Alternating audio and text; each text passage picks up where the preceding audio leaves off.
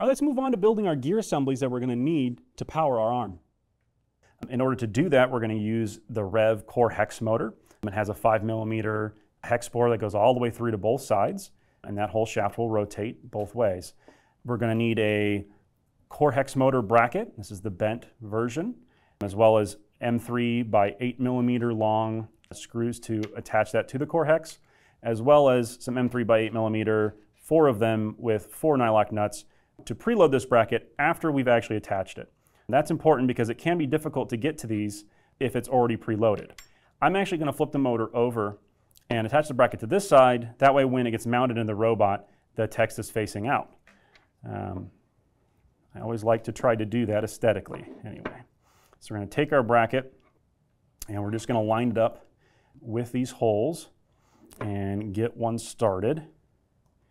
And once we get one started, we can then go to the next and the next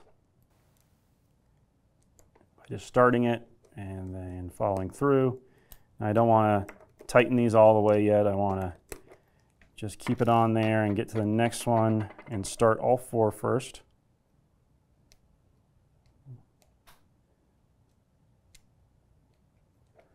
That's good. And our last one here.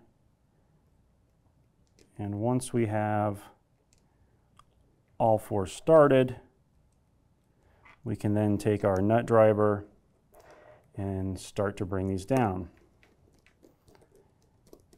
I'm going to do all of them very, very lightly first. And then once they are all lightly in there, I can then actually give it a little more and just snug these up all the way. And there we have our bracket attached to our core hex motor. We now need to preload this. So we're going to take our nylock nuts and we're going to put the nylock nuts on the inside of the bend of this bracket. And I'm just going to float it, grab it with my finger, put the screw through the other side, get it started, and feed it in until it hits the plastic. Very good. And now I'm going to do the rest of them and get these all preloaded up so it can go into the robot as soon as possible.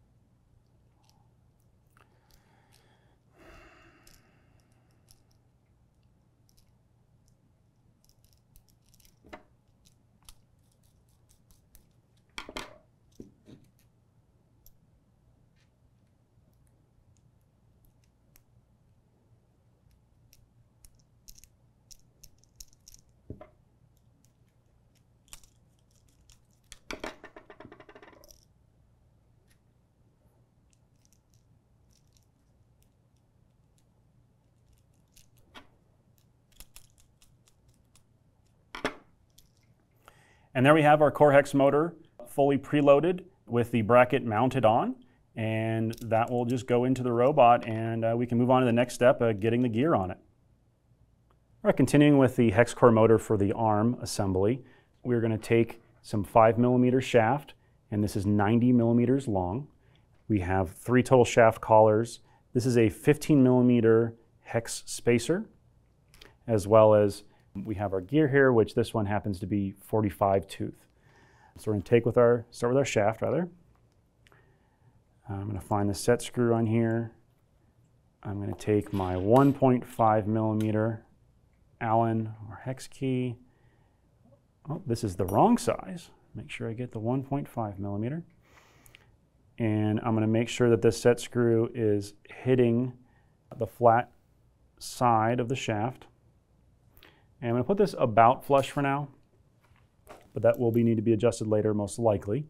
I'm going to send this shaft through the hex core motor until it's flush, and then holding it on this side, I'm then going to bring in our 15mm spacer.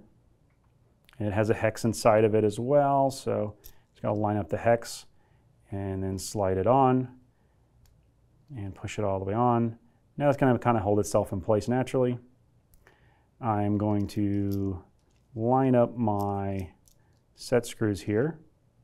So my other set screws facing here, so I'm going to line this one up here. And I put a shaft collar on. I'm going to go ahead and tighten that up a little bit. I'm then going to put on a gear. It's our 45 tooth plastic gear. And then another shaft collar. And get this in and tighten it down.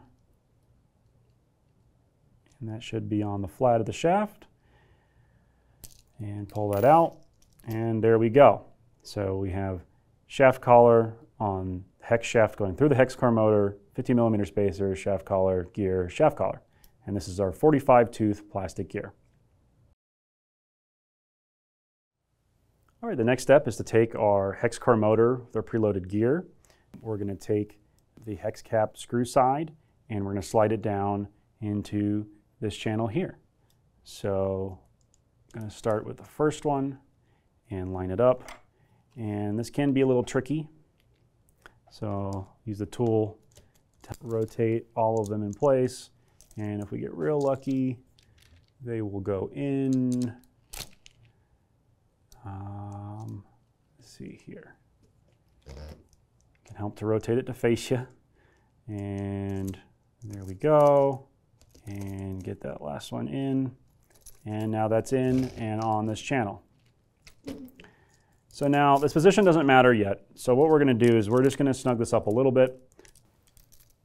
So it's held in place, but we are definitely going to need to move it to help mesh the gears later. So since this was so loose, just get it snugged up a little bit.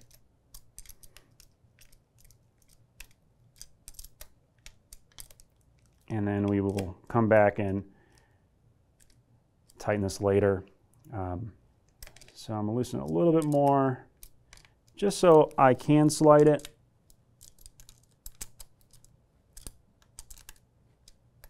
And then just lock the outside too, so it stays in place for now. Continuing with our arm assembly, we're going to need long bore bearings, 3 shaft collars. This is our 5 millimeter by 90 millimeter long shaft, 16 millimeter long M3 hex cap screws with the accompanying nylock nuts, as well as this is our large 125 tooth gear. So we're going to start with the gear, and you're going to notice that it has a radial hole pattern on it. This is going to be the part that really depends on what your mechanism is. We are going to build a very default arm position, but ultimately you're going to have to decide where and how this implementation, this mechanism works.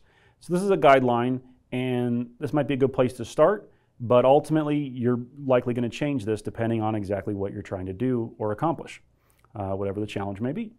So I'm going to start anyways at one of these holes and go in one, and I'm going to go ahead and put the 16 millimeter hex cap screw through and start a nylock nut. And this is basically a preload. This will allow an extrusion. To go on it later. There we go. Oop. This one's definitely fighting me, but it's okay.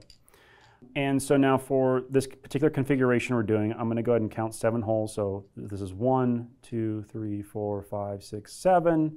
And on the 7th one over, we're going to go in one again and just push that 16 millimeter hex cap screw through and start this nut. And again, this can be wherever you want it to be, really.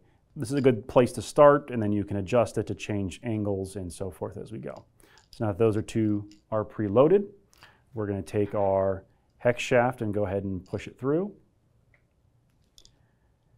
And then with the nuts on this side's going to actually get 2 shaft collars that we're going to kind of loosely slide on there. And then 1 of the through bore bearings long in this orientation with this little flange on the inside. And that will keep those shaft collars on there for now. On this other side is going to get 1 shaft collar and then a through bore bearing long. And once we're about here, we're then going to bring in 2 pillow blocks. And we're going to put one on each side of this. And we have our gear assembly ready to now go onto the robot. So I'm going to hold this and bring in our robot. And these two pillow blocks are essentially going to be up here. So as I bring this up on this side, I'm going to look at this alignment.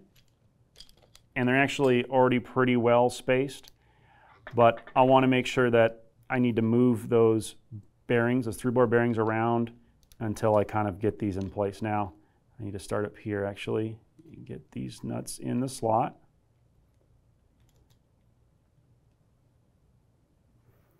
And there we go, that's good.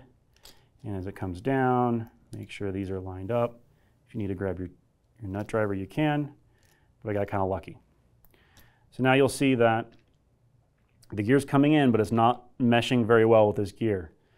So what we can do with these pillow blocks in place is just kind of push this gear over until it's pretty well lined up.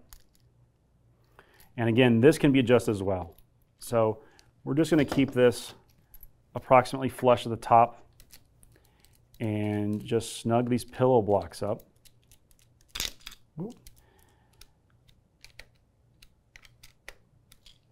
And do the other side as well. So push it down. And if it's not going down, this might be too high up, so I'm actually going to loosen this. I had loosened the 2. Let that fall for now. And now get this pillow block flush with the top.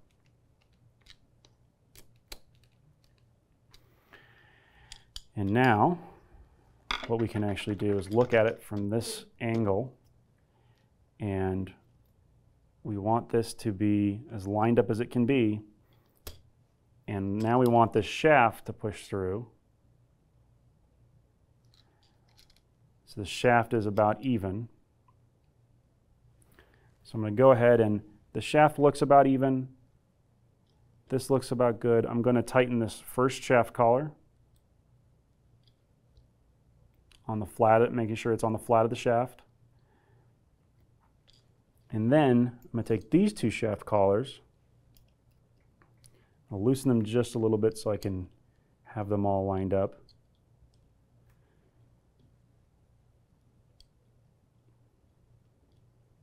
And I'm going to separate these out. So I'm going to keep them lined up but separated. And I'm going to tighten this one first. I'm kind of compressing this against the assembly, not too tight, but just a little bit.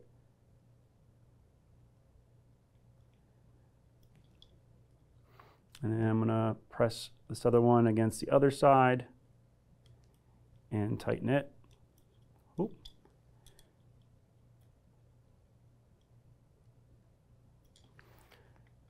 So there's a little bit more play than I want, so I can loosen these a little bit, slide them a little apart, and making sure that everything seems well placed.